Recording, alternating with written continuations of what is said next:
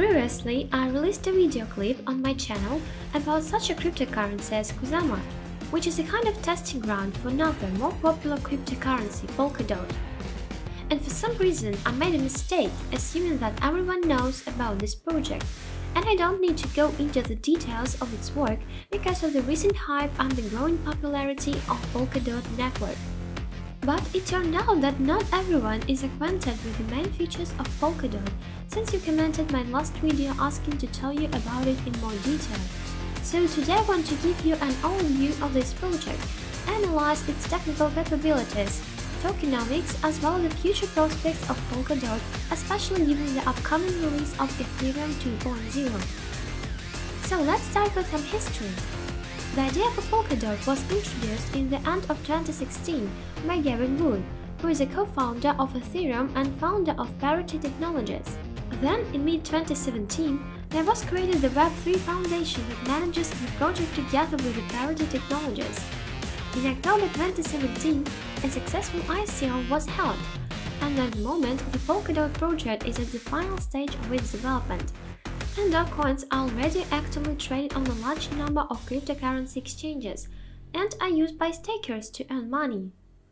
The distinctive technical feature of PolkaDot is that it's not just a blockchain with a single linear chain of blocks, but a complex and diverse system on the basis of which everyone can create their own blockchain and attach it to the PolkaDot in just a couple of minutes.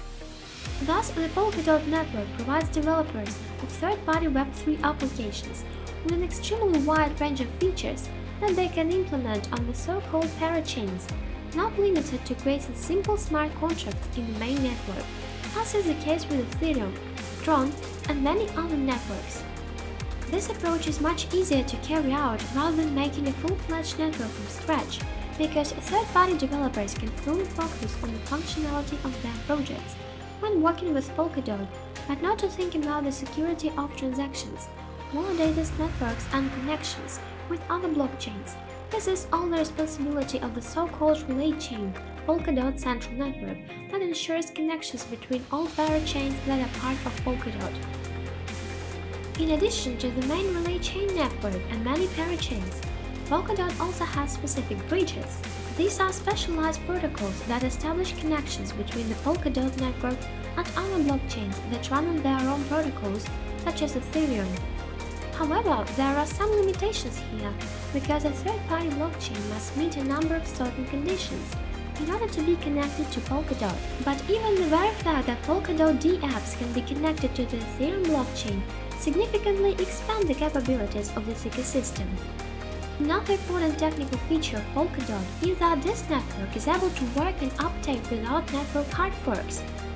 I think you can understand the advantages it gives.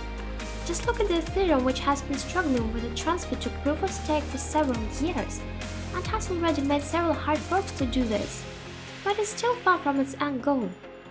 PolkaDot is more flexible in this regard, and any changes to it can be made painlessly, especially after they are thoroughly tested in the Kusama network, which I described in the previous video.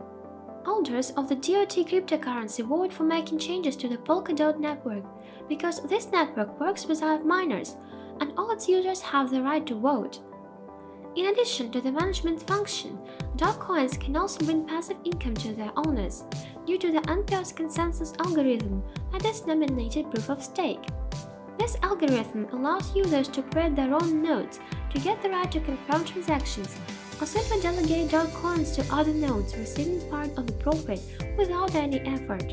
As for the economy of the DOT cryptocurrency, everything is great here for PolkaDot. At the moment, the dot coin is in the top 10 of the coin market cap rating, with a capitalization of more than $4 billion and daily trading volumes reaching up to $1 billion. Dot coins are also traded on a large number of cryptocurrency exchanges, including such top platforms as Binance, Huobi, and KuCoin. In addition to spot trading pairs, derivatives trading is also available for the dot coin on some exchanges. This is kind of review I wanted to make. I didn't go into much technical details, but I hope you were able to catch the main points and advantages of the PolkaDot cryptocurrency. For more information, please check out the links in the description. My advice is not to rush to the exchanges to buy dot coins, Now it's worth remembering that the PolkaDot network is still under development, so investing in it can carry certain risks.